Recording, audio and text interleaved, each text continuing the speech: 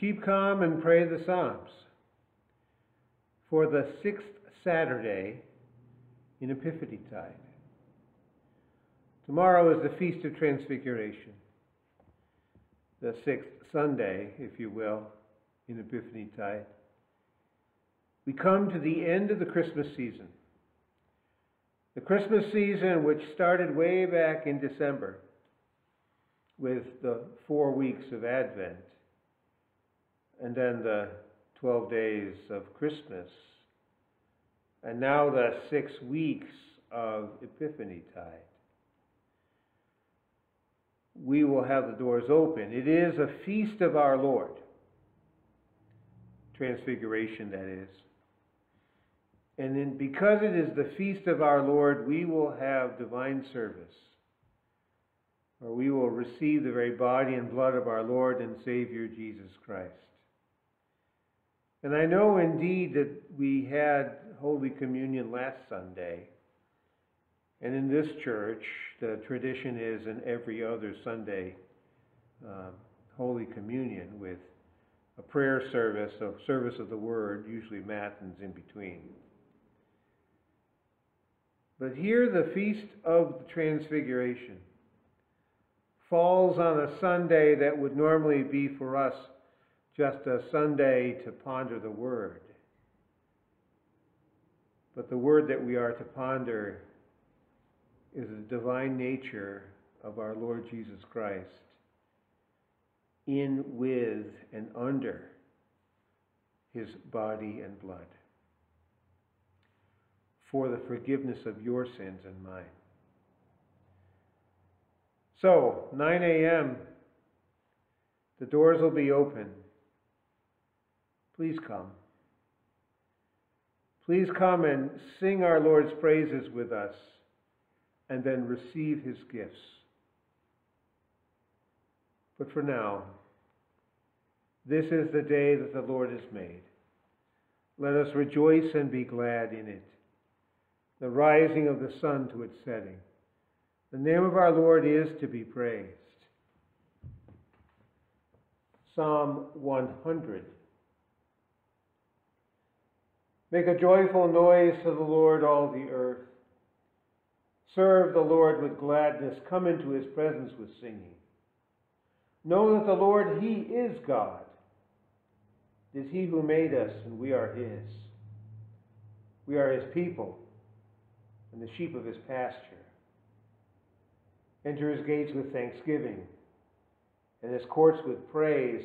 Give thanks to him. Bless his name. The Lord is good. His steadfast love endures forever, and his faithfulness to all generations.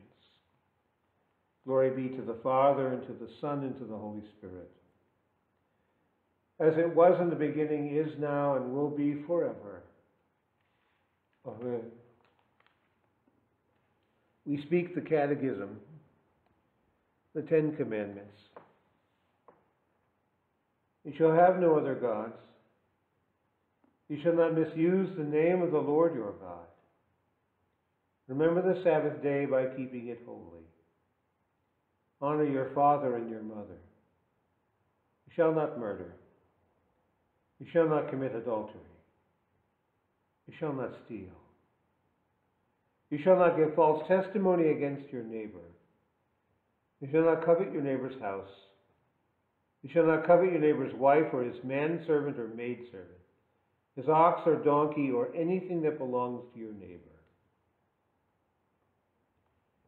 The Apostles' Creed. I believe in God the Father Almighty, maker of heaven and earth, and in Jesus Christ, his only Son, our Lord, who was conceived by the Holy Spirit, born of the Virgin Mary, suffered under Pontius Pilate, was crucified, died, and was buried. He descended into hell. The third day he rose again from the dead. He ascended into heaven and sits at the right hand of God the Father Almighty. From thence he will come to judge the living and the dead. I believe in the Holy Spirit, the holy Christian Church, the communion of saints, the forgiveness of sins, the resurrection of the body, and the life everlasting. Amen. O Lord, keep us in your kingdom. Teach us to pray. Our Father, who art in heaven, hallowed be thy name. Thy kingdom come, thy will be done, on earth as it is in heaven. Give us this day our daily bread. Forgive us our trespasses, as we forgive those who trespass against us. Lead us not into temptation, but deliver us from evil. For thine is the kingdom and the power and the glory, forever and ever. Amen. The Lord be with you. So let us pray. O Lord, keep your family, the church, continually in the true faith, that relying on the hope of your heavenly grace, we may ever be defended by your mighty power. Through Jesus Christ, your Son, our Lord, who lives and reigns with you in the Holy Spirit, one God, now and forever. Amen. Luther's Evening Prayer. I thank you, my Heavenly Father, through Jesus Christ, your dear Son, that you have graciously kept me this day. And I pray that you would forgive me all my sins where I have done wrong, and graciously keep me this night.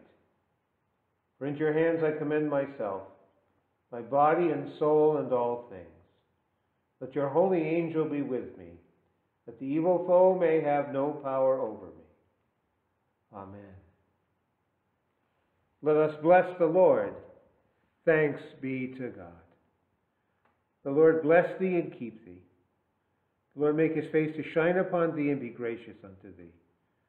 The Lord lift up his countenance upon thee and give thee peace. Amen. Again, tomorrow, Feast of Transfiguration. Let's end the Christmas season with a glorious celebration and the receiving of the forgiveness of our sins. 9 a.m., please come. You have a good night.